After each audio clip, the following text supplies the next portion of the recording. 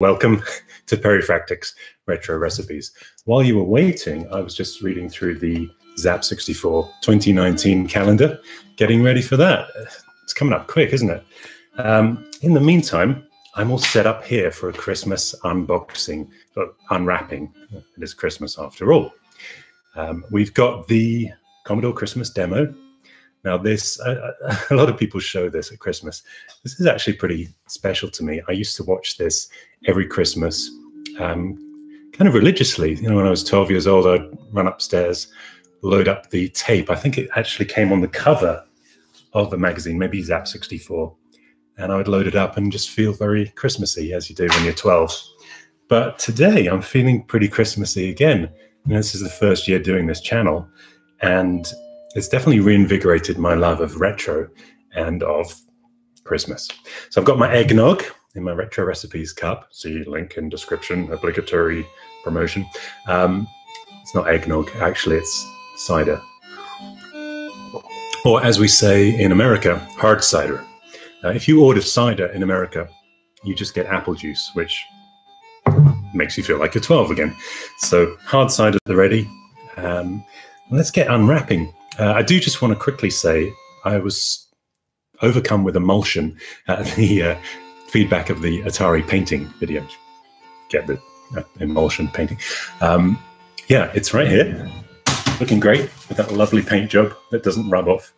I still feel like it's a little better for this case, this use case scenario, than retrobrighting, is giving it that light dusting of spray. You know, retrobrighting can come back. The yellowing comes back after a couple of years, sometimes months. You have to repeat the process, dismantle everything, add bleach, which can make the plastic more brittle. And this took literally 60 seconds of actual spraying, and the yellowing's not going to come back. So I'm pretty happy with that. One more thing before we get going. Hope you like the hat. There we go. The finishing touch. All right, we are all ready to go. Feel free to throw in your comments in the live chat. This is originally streaming to Patreons only, and then goes public as a recording a little later on in the process. So welcome to my Patreons. All right, nothing else left to say. It's Christmas. Nearly. Lucky that didn't fall in my cider.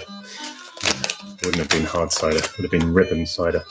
All right, so first up, this is coming from China, from Gary BitOfAZeldaFan. BitOfAZeldaFan. Everybody go out and buy a Zilco right now. Okay, well, we've got some candy. That's nice. Shall I eat that? I'll save that for my stocking filler. More candy. It's candy that looks to me like beef, so that'll be interesting. Some beef candy. And of course, just what you want on Christmas, some squid. Squid candy. All right. Lend us a squid. Oh, one more. We won't unbox all the candy, but thank you so much, Gary. Okay, I know what this is. So Gary emailed me. This is for the ZX Spectrum Next. It's called Next Door. Play on words, DAW. So a DAW is a digital audio workstation. And indeed, that is what this is. I'm not sure if the image is actually back to front. Let me know in the live chat. It's one of those weird YouTube things that if you live stream from your camera, it can flip the image. And they haven't actually resolved that yet. But it is called Nextdoor. And it says, long gone are the days of clunky programmer-centric trackers. Nextdoor is a reimagining of a modern digital audio workstation for the ZX Spectrum Next. Now, I have a space over here reserved for the ZX Spectrum Next when it finally arrives on my doorstep. And thanks, Michael, for confirming the image is not flipped. I think they just flip it for me so that I look like I'm in a mirror. I guess they assume that I spend a lot of time looking in the mirror. I can't stand the sound of my voice or the way I look. But yeah, we'll fix that with, hopefully in here there'll be some plastic surgery implements. But in here, speaking of plastic, is the SD card, and that's going to plug straight into the Next when I get it. Let's hope I do get the Next. Thank you so much, Gary. That is Nextdoor, and you can find that at nextdaw.biasillo.com. Oh, I said it wrong. So that's BIASILLO.com. I'll put a link in the description. All right, can't wait to try that. Next up, something is from the Future Was 8-Bit.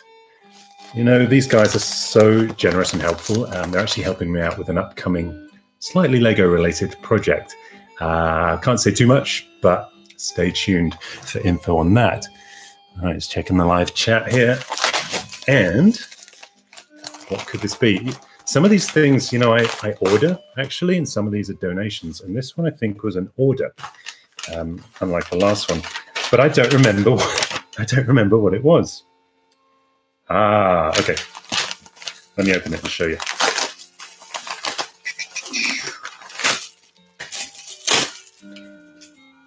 This is a deluxe composite mod kit. And I'll show you on the invoice. It gives you a little more info about it. But this is for the ZX81, Atari 2600, Atari 7800, etc. And this was, I think, basically an alternative mod to the one that I literally just did. Bad timing. So this is the cable. And then you have the jumper cable. And in here are these sensitive electrostatic parts. And I don't know if you can see behind me a little beastie roaming around. Hey, beastie, come here. Yeah, come here. Here's the beastie. This is Puppy Fractic, one of many Puppy Fractics. This is a graphics mod for an Atari. Don't drink my hard cider. Let's take a look, shall we? Let me take a look. Yeah. Do you like my hat? Do you like my hat? It's fun. Oh, that's fun. It's a fun hat. I'll get you with it. I'll get you with it. She is such a sweet dog. All right. And there's the little mod. So you can find out more information about this Atari and ZX81 mod at TFW, the future was 8bit.com. I'll put a link again in the description, but thank you guys.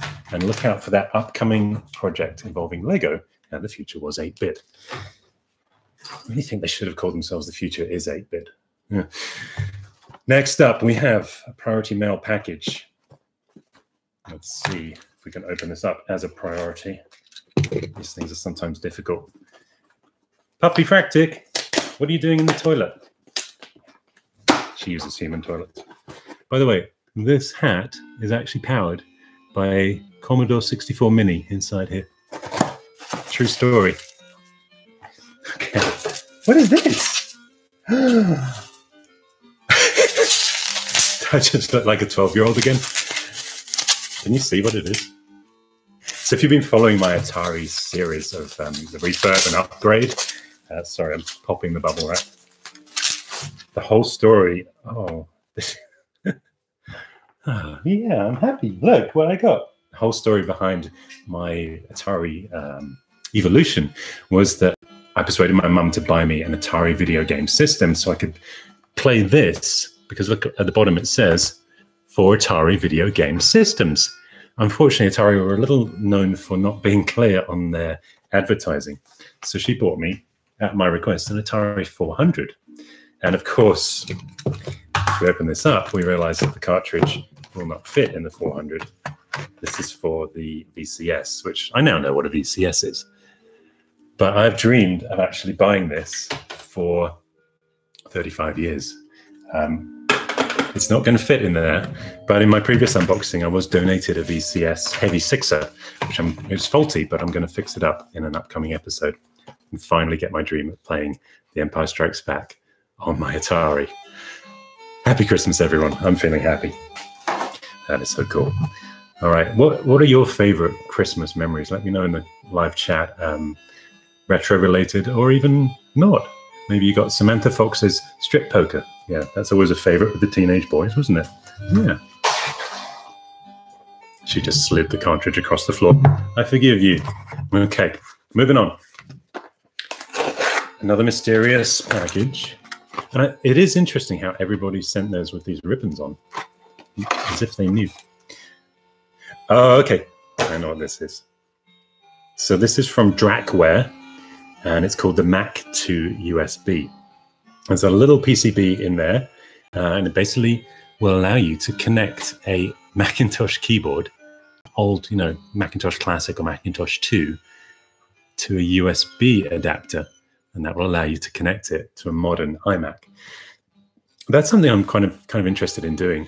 I do miss that mechanical keyboard, the way it feels and that sort of clunky stuff when you're typing away. So I'm going to be trying to get an old Macintosh Classic keyboard working with my modern day iMac. Speaking of PCBs, I do want to do a quick shout out for PCB Way. I mention them a lot on this channel. They've been helping out with an upcoming project, and what we're doing is we are finally giving the Commodore 64 a way to switch between NTSC and PAL. So this is an NTSC machine, for example. And the problem with NTSC is a lot of, or the vast majority of games and demos were written for PAL. So the music plays too fast on NTSC, other timing problems. In fact, Sam's Journey is a good example of that. You can't actually play the cartridge on an NTSC machine at all.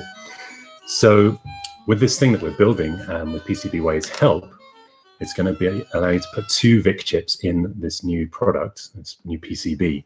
And with the machine off, flick a switch, and it will flick to the other VIC chip. It's kind of complicated, so we're actually just finished our first prototyping. We're now doing revisions, and PCBWay very kindly have again donated new PCBs using their PCB. The dog is jumping on the camera stand. Don't do that. Yeah, no, I'm talking about PCBWay and how they are donating a second set of PCBs for our, I guess, our alpha prototype now. So hopefully that's going to work. Stay tuned. I'm going to be doing a video all about it. Why are you whining? You want the VIC-2? Yeah, you want it now?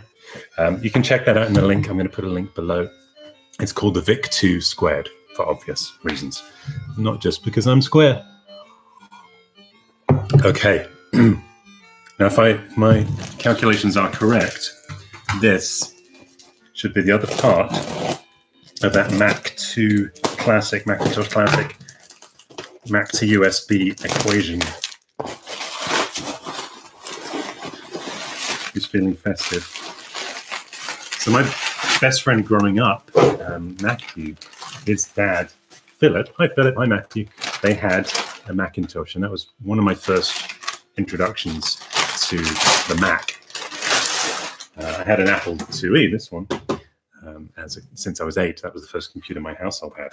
But here is that distinctive, oh yeah, it has that kind of echoey,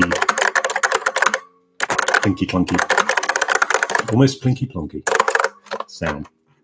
All right, this is the M0110A, of course, as everybody knows. And that's going to allow me to plug in via, let's see if we just set it up real quick, via the Mac to USB. This is half the video here, really. I think it'll be a quick bite video. There it is. And that's going to then allow me to interface with USB, and I'm going to have to figure out how the drivers work and everything. Yeah, but we'll see. Now, Fred says, now that is a mechanical keyboard. It sure is. I might just keep that on the desk here. It just feels, I feel like I'm kind of in the newsroom. Coming up on Retro Recipes Newsflash. Perifractic has received a Macintosh keyboard. Breaking news there. Hope we don't break the keyboard. We'll leave that there for a bit. Won't spill cider on it. Retro Recipes cup.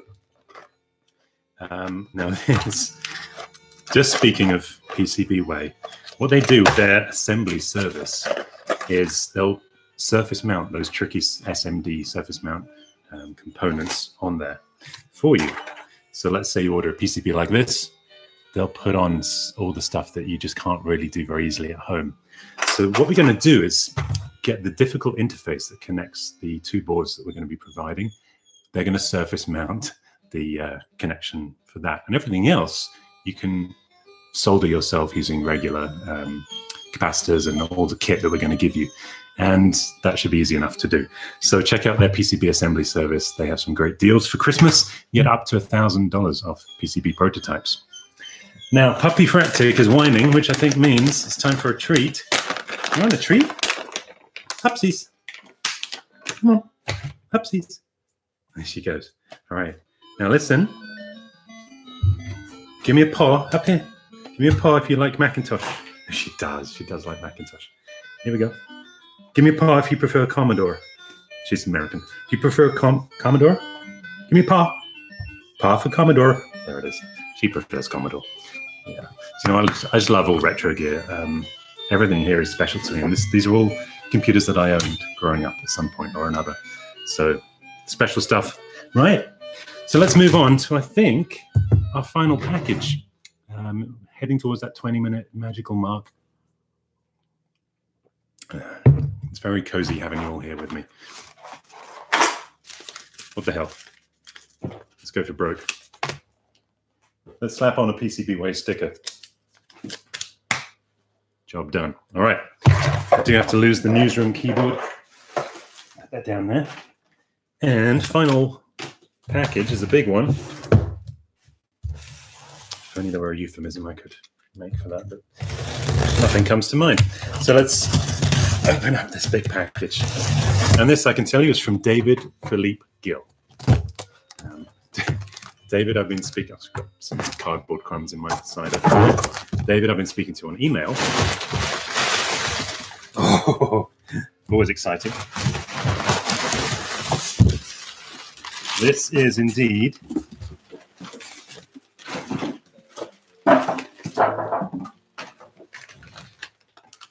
some sort of computer. And that's it. Oh, happy Christmas. Yeah, I don't know. I haven't seen one of these before. We'll have to go on Wikipedia or something to figure out what it is. It's got like two 9-pin ports there, so maybe it's some kind of an Atari. Commodore 64. Oh, it's a Commodore 64. My bad. Sorry. Very embarrassing. I feel silly now. Yeah, David sent me this, and it's faulty. Now, I hadn't been doing a lot of repairs because I've been busy making videos, but actually I decided to just take in a few more. So I'm going to be trying to fix this for David, and I'll, if it's interesting enough, I'm going to put it into a Retro Recipes episode. If it's too complex, and sometimes these black screen repairs can be, what we'll do is put it up to you guys in the community for feedback, and we can maybe do a collaborative series of repairs. That'll be fun. Breaking news. All right, I think we are... Oh, and he didn't give me a return label. How kind. I think we are basically out of time and out of packages. I suppose while we're here, we could get the Brixie 4 and do a little front-by-front, side-by-side comparison. Turn the power on, of course. Ready? Yay. Yeah, I'll have to decide which one to use for my first official upcoming newscast. Anyway, I think that's about it. If you guys want to donate any gear to the Retro Recipes Kitchen, it's always appreciated. I'll include it in another live unboxing, and maybe it'll make its way into an episode as well. Puppy Fractic's crying and says it's time to get on with this. So check out the donate link in the description and all the other links of the things that we've got here today into the kitchen. Just remains for me to say please like and subscribe. And of course, I wish you a very Peri Christmas. Stay tuned on Christmas Day. I've got a very fun video coming up. We're going to be unpeeling the protective film from a Sega Master System that hasn't been removed since 30 years ago that it was purchased. That's going to be very therapeutic and make a nice little Christmas unwrapping video. All right, guys, thanks for watching. Comment below and cheerio.